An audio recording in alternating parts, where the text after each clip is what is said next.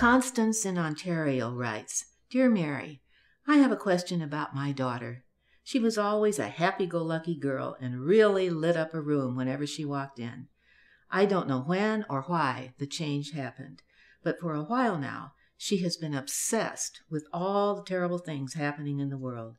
She constantly watches the news and talks about depressing things.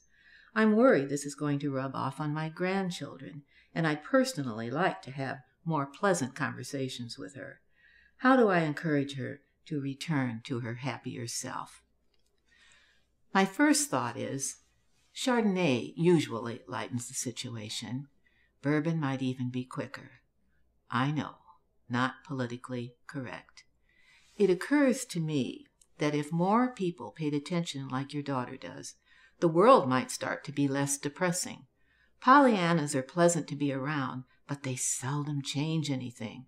Would it really be such a bad thing if your grandchildren grow to realize that there is evil in the world, and we need to be able to identify it and try to do something about it?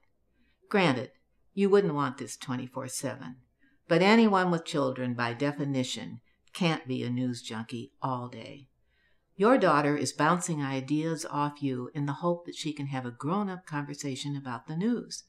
She might just be the one to break you out of your apparent blindness to what is going on in the world, and your wisdom will probably blow her away.